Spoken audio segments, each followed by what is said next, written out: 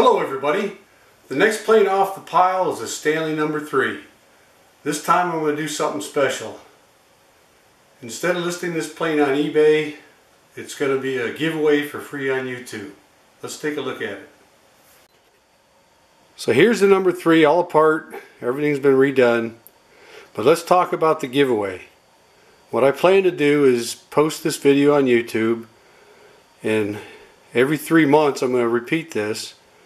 But for this one, everybody that comments on the video, I will see those comments, and at the end of the 3-month period, what I'll do is a random drawing, and whoever's name I pull, the plane is yours.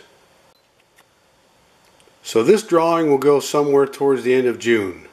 I haven't figured out the exact date yet. It'll be random.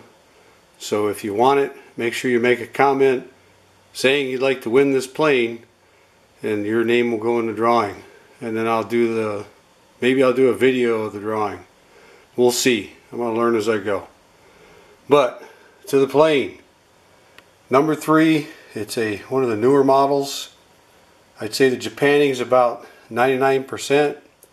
There's little bits of loss here and there, but overall it looks really good. There's a look at the lever cap. Cap iron and iron, tote and knob, frog, all the small parts. That tote and knob are the hardwood type. The finish was shot, so I refinished it. Turned out pretty good. Got a nice even patina left on the body, and it's got the patent from 1918 on the back of the lever cap. If you've ever tried to refinish the old hardwood knobs, you know what a pain in the butt that is. Whatever Stanley put on them was some kind of thick goop that had a rosewood color in it, and it's hard to recreate that. These look pretty good. So let's put it together and give it a test drive.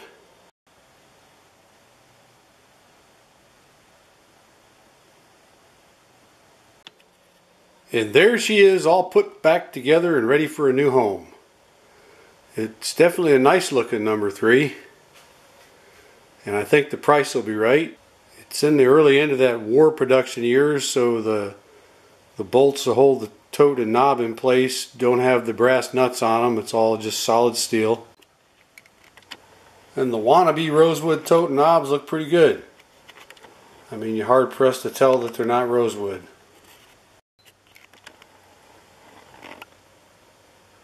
Yep, nothing left to do now but give it a test drive. My 2 5/8 inch wide poplar's in the vise, and we're going to give her a run.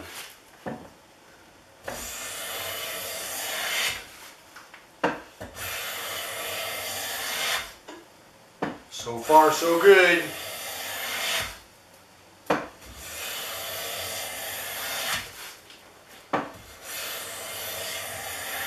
Nice thin shavings jumping right out of the throat.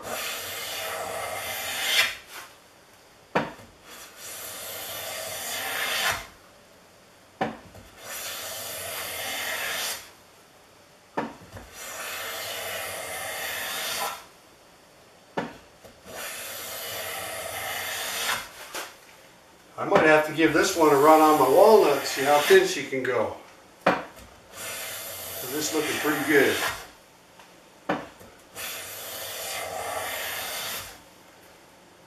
Yep, price is right.